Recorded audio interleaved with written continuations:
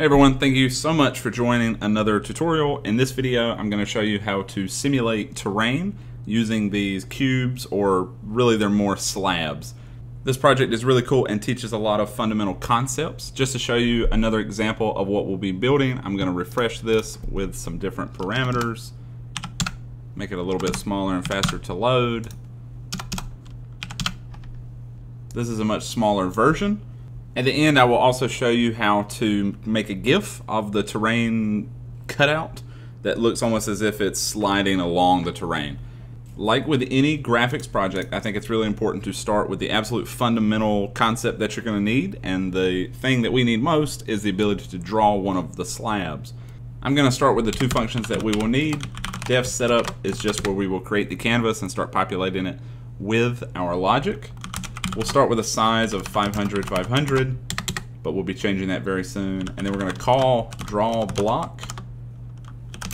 When that function exists, we're just going to pass it in an x and y variable. So we can go ahead and make that function, draw block x, y.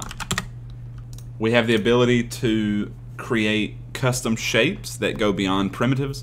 It's really easy to use these shapes. We just have to start each shape with begin shape. And then, actually I need to put in a comment because I like to say, so this is the top face, vertex, x, oh, I forgot. We do need to define one more thing before we can do this. I need to say block size equals, we'll go with 10. Actually for this we'll say 20, and then block height equals 20. So block size, block height, draw block, begin shape, vertex, x. So this will be x minus block size, y. So that's the left vertex of our top face.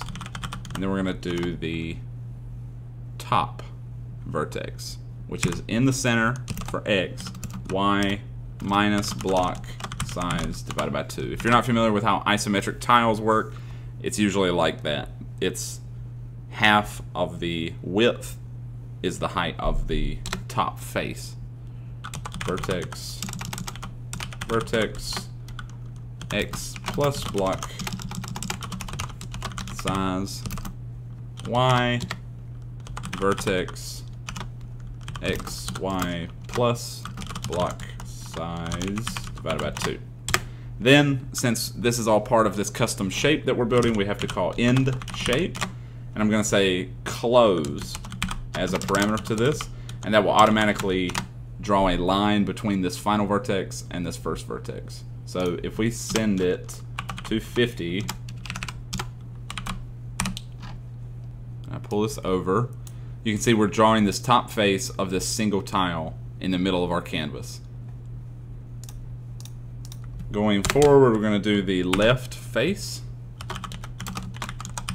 It plays out in almost the exact same way. Begin shape.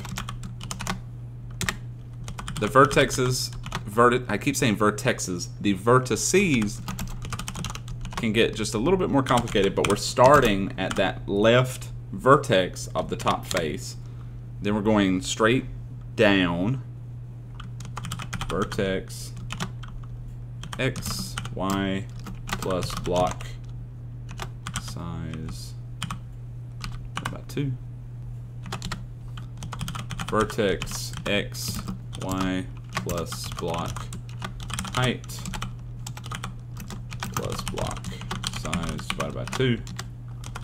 Vertex x minus block size, y plus block height.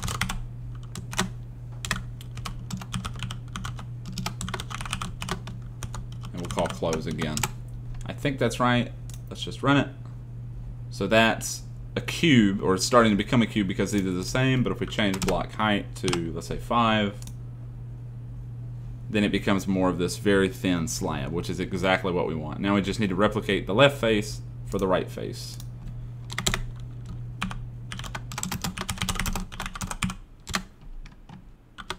Begin shape. Theoretically, you could draw all of this within one shape, but it just made a little bit more sense to me to do each one individually. Y vertex x y plus block size divided by 2. Vertex x y plus block height plus block size divided by 2. Vertex x plus block size y plus block height. And then our final end shape close. Let's run that. And there you go. We have our slab. Just to make sure that it absolutely works, let's change our block height to something larger than the block size. And now you have this column. So the next part can be a little complicated, and I may end up copying in some code. But we're actually, now that we have the slabs, let me change this before I forget. 10 and 5 I think will look just fine. We need to define a few more variables. The first of those are grid height equals, we'll start with 30, grid width equals 30. With our block size, I guess we'll leave that for now. We need to go ahead and define our Perlin noise parameters, or our details that we're going to use for our Perlin noise. If you're not familiar with Perlin noise, I'll put a link in the description and maybe in the corner of this video if I can figure out how to do it, to a video that I did on the basics of Perlin noise that will help you understand. Fire equals 100. Noise. I just want to get these variables out of the way because we'll be using them in just a few seconds. And then I guess we'll go ahead and add image border buff equals 5. Honestly, this next part is probably the most complicated piece of the project.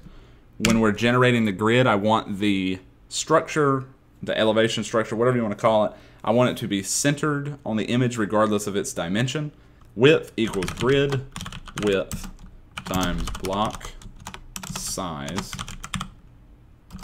plus grid height times block size plus image border buff times block size. Height equals grid height times block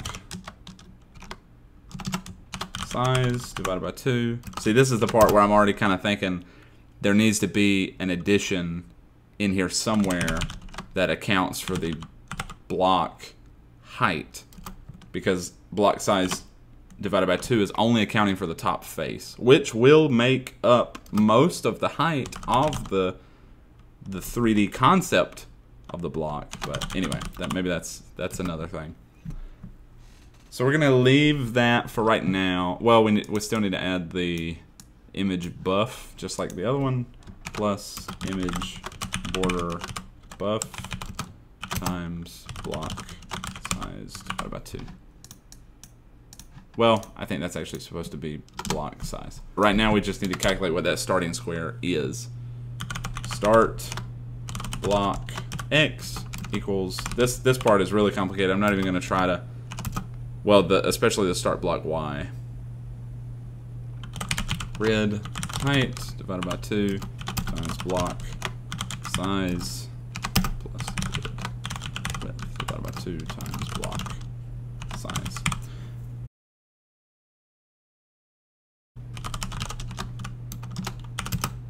Equals by 2. We start in the center, width divided by 2 and height divided by 2, and then we adjust based on the grid and block size.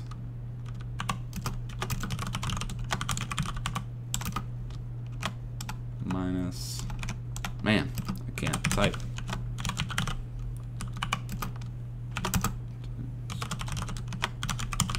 We still need to add in, I guess we can go ahead and add in the noise. There's no reason to wait, I guess.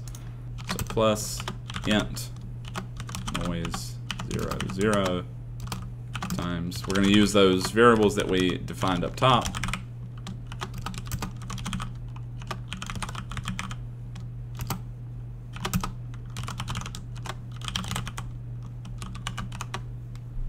think that will work. We'll find out in a minute when we run it. We also need to add this to... It's mostly going to be the same thing, so let me just copy it. It's going to be very similar. We need to add this to the height of the image, but it does not need to be divided by 2 here. Okay. Grid width. I don't really have any way to... I guess if I run it, it should be a very small image. I don't know if this is correct. Oh, we're not setting it to that width and height yet.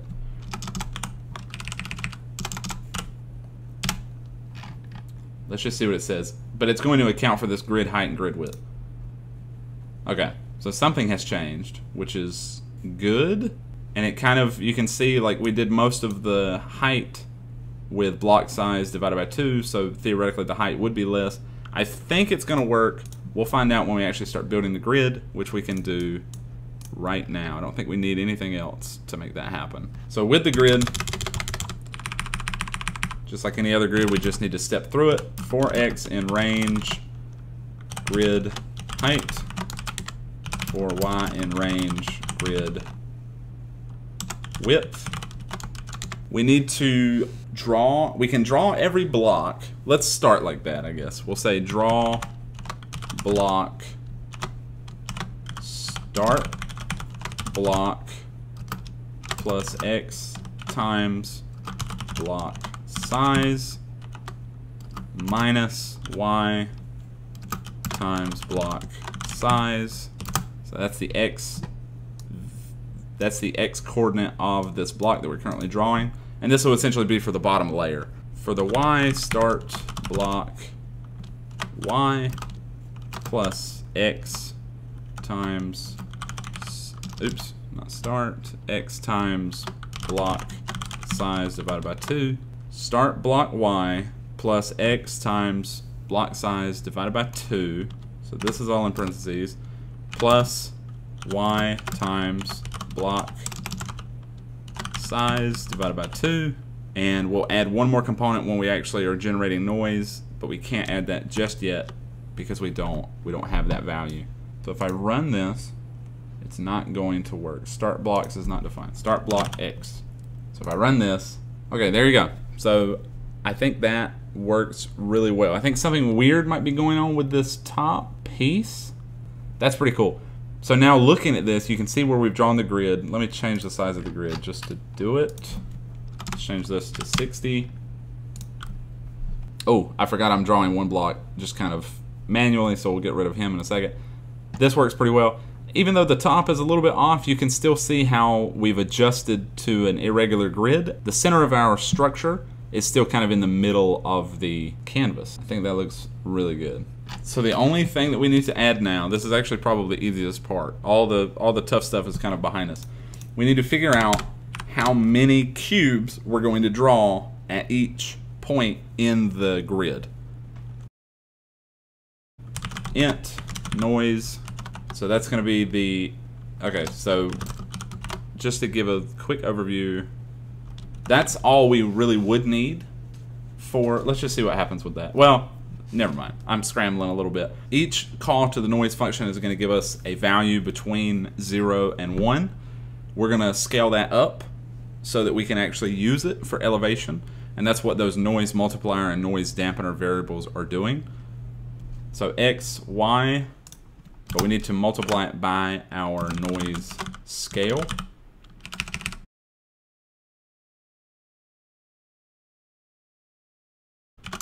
Noise multiplier.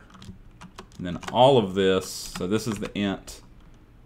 That's the final noise value, and then we're going to multiply, or we're going to divide that by our noise dampener. That's just going to kind of flatten the elevation. Now we just run through those cubes. So for I for iterations, I guess.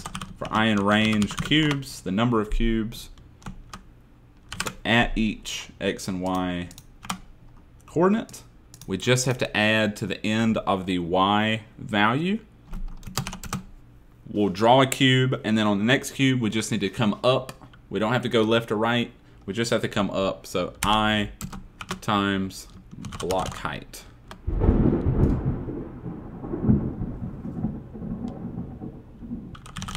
I wonder if the mic picked up that thunder. I had a really long pause there, and it was because there was thunder right outside my window. So if we run this, well, there you go. I think that looks, I honestly did not expect it to work. I thought something was way off with the height and the elevation, but there it is. Oh, I still need to get rid of that single cube. So where's he? He is here. We can pull him out. Up here back in our variables, I'm gonna add to the block lines, we'll say 2, and then stroke width equals 2. We might change that to 1. After we draw the left face, I'm gonna calculate the separation between the lines that we're gonna draw. Line sep equals float, block height. We're just converting block height to a float, and we're dividing it by the number of lines. 4L in range lines. Line x minus block size y plus L times line sep x y plus block size divided by 2 plus line sep. Now if I run this again, it does not work. Oh, I put line instead of L here. That's supposed to be L. And there we go. It adds a lot of depth. Now that we can see, we can distinguish exactly what the left face is. It's just like a shadow. The last thing I'm gonna do for this part, in the setup function, after size, we're gonna define, I like these colors a lot, and these will be the colors that you'll see in the thumbnail. 190, 194, 249 for the background. And then we're not going to change the fill, at least in this example. 254, 171, 227. If I run this again, pretty close to the final product that I have on my own version of this. That looks really good.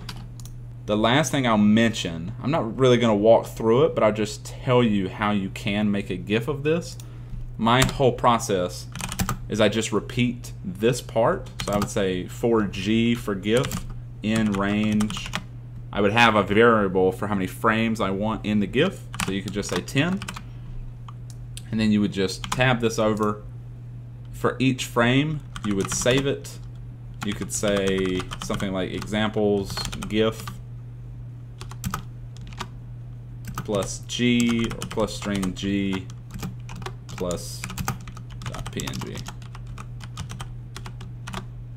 That's exactly the method that I use to save a GIF. The only thing you have to do if you use this method, obviously if we just run it 10 times, it's going to generate the exact same structure.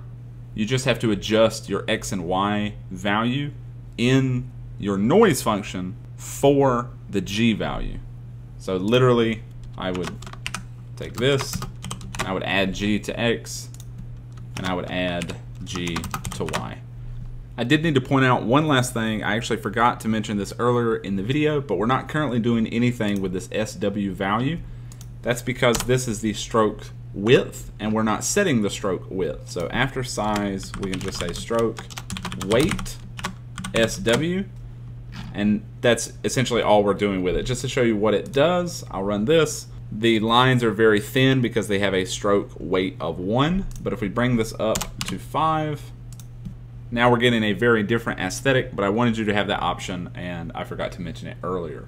I hope you enjoyed watching this video as much as I enjoyed making it. This project is so cool, and there's so many great things you can do with it. If you learned something new, remember to hit the subscribe button. Thank you so much for watching, and hopefully I will catch you in the next video.